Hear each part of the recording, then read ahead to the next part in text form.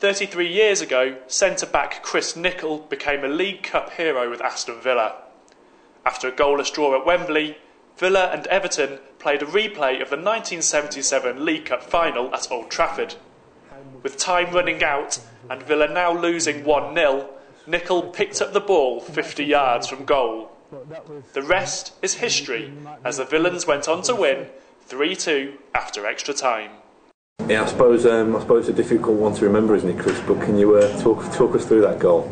I'm very shy, really. I don't like to boast, but as you insist. So we're battering them. We're round their goal, can't score. Brown Little can't score. Andy Gray couldn't score in the 2 games before. So challenge again. Ball comes out to me. I'm stood on the halfway line. We're around their goal, and I bring it down on a sixpence. Like that was the first miracle that night.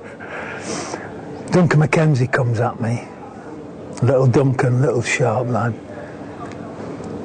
So I drop my left shoulder. He goes that way. I move the ball there. Big Bob Latchford comes at me. Drop my right shoulder. He goes there. I move it there. Beating 2 men now. That was the record anyway. But somebody else comes at me now.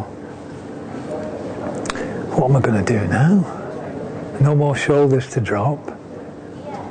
So I thought, remembering all my career, I did what I always did in that situation, and that was just panic.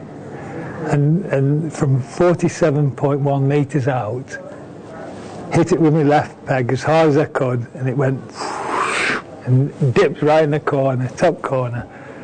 Beat Larson there. Composed. Here's Nicholl. Oh yes! That made it 1-1. There was about 6 minutes to go before the end, so it was desperation, last minute.